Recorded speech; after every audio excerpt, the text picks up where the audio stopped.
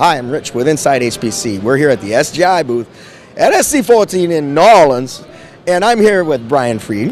How are you doing today, sir? Very well, thank you. Well, great. Well, I thought we'd get a little acquainted with this new device here, the UV300, and learn what's up. Absolutely. So this is the UV300. It's the follow-on. It's our third generation x86 scale-up solution. But it really is a departure from our historic x86 scale-up solutions that it's focused on I/O versus compute power. So its predecessor was designed to scale compute to the max, so 256 sockets in a single Linux instance. This one's designed to give you much more I/O. So we've tripled the I/O per socket from 8 DIMMs per socket to 24.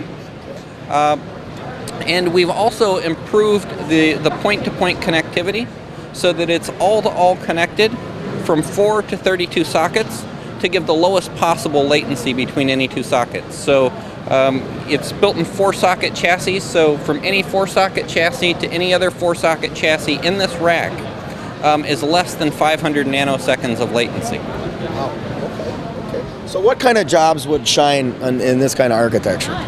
So, one of the jobs that shines is SAP HANA. So we won an award for best use of HPC in the commercial space with our SAP HANA box, and it is built on this platform, the UV300.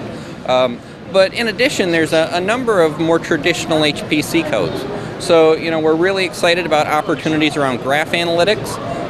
Some electromagnetic simulations look really promising on this solution. In addition, when we look at the big data space, one of the trends we see is a desire to combine applications. So instead of thinking of just one application running on this box, it's scenarios where they combine multiple applications.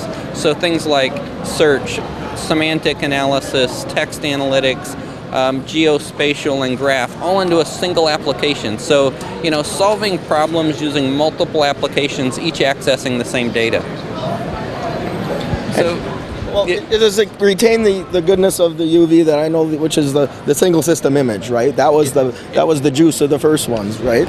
It does. It retains the single system image, which is really core to UV. Yeah. But it brings a tremendous amount of new flexibility and new application use cases given the I/O that it delivers.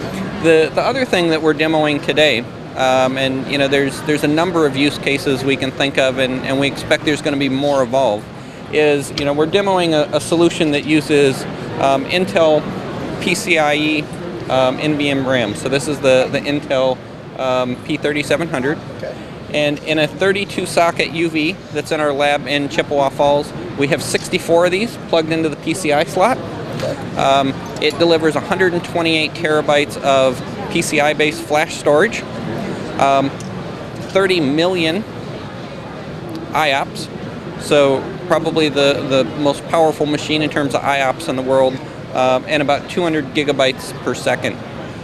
So a tremendously powerful solution from a storage perspective. And I guess the question you'd ask is, what would you use all that for? Yes. And there's really two things. I think first is you could use it for warm data. So not everything needs to be in the DRAM. So it's still got 24 terabytes of DRAM, but now you can have that 24 terabytes of DRAM augmented by another 128 terabytes of flash that's very near to you, yes. So nearline flash. Yes.